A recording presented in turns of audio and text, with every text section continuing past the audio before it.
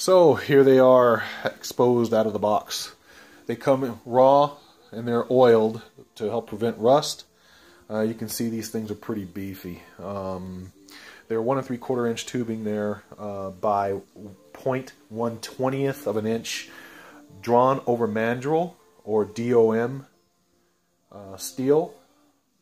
You know, from what I'm hearing, it's very strong. This is what they make roll cages out of, as opposed to other types of steel that they use for Rocksliders. At any rate, these are the heavy-duty version that they put out. Sure, it's going to be more than sufficient enough for my use. So I'm going to be prepping these and getting these ready and painted. Here's my other one. You can see these things are really nice, pretty beefy. Got these at Big Country Customs.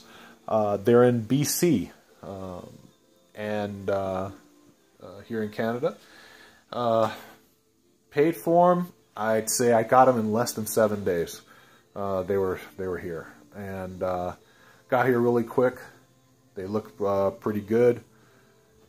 Everything looks legit. I've got the hardware for it. Came there in this box, and we're good to go. So I'm gonna get these all prepped. That'll be the first thing, is getting these all prepped and primed, and then I'm gonna break that bumper out and do the same thing to that. Once I get these painted, then I can start moving forward with getting stuff installed. So my first goal here is to start getting stuff painted. So I'm going to get a good look at these, get these kind of cleaned up with the oil, and all cleaned up and prepped and ready, and maybe go over them with some sandpaper and make sure it's all that is taken care of, and then go with some self-etching primer. And I'm going to go with painting them versus powder coating. From what I'm hearing, powder coating is fine if you never go off-road. But second you get out there and you bang these against something and you mess up that powder coat, it's hard to make it look right again.